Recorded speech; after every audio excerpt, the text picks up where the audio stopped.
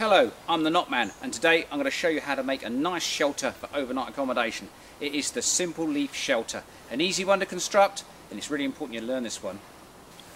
When you're choosing to put an overnight shelter or any type of accommodation, make sure it's not near no ditches or riverbeds or on a big slope, because that is big problems for you later on, maybe in the night when it's dark.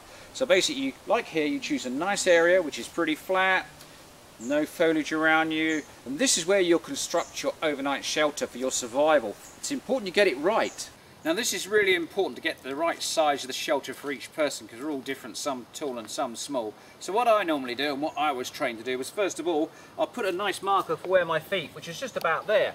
Then I'll lay down on the very dirt here like this, and then back behind my head I'll put a marker.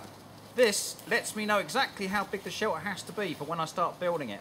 So we put the outline for the shelter now. Yeah, what I'm doing here, I'm actually making the doorway for the shelter. I've got these two bits of wood here. This is somewhere to stop all the insects and bugs from crawling into my shelter tonight. I've got my fire in front of me, which I'm going to light later on this evening when it gets a bit more dusk. This will keep away from the mosquitoes away and other insects. And I'll be in my shelter later, which will be approximately here, which I'm going to mark out in just a moment. And I shall be nice and warm for the night, yeah? These are the three main bearers of the shelter we're going to construct, right? As you see, they're locked together and they could hold. But just for real safety, I've got a bit of cord with me today, and I'm just going to tie a nice little loop on them, because this is really where the strength of the shelter comes overnight. And what we want to do is make sure it's all really nicely locked on. So I'm putting a nice little reef knot actually at the top here to hold it, which is a very nice little knot there. There you go, nice and secure. Right. That is the three main bits, and from now we're going to now construct the rest of the shelter.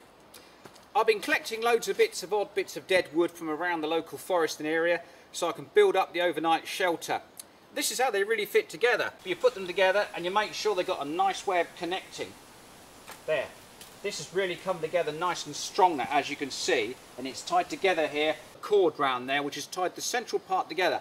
I'm starting to make the complete format around here, which is actually going to be a nice solid piece of shelter for my night.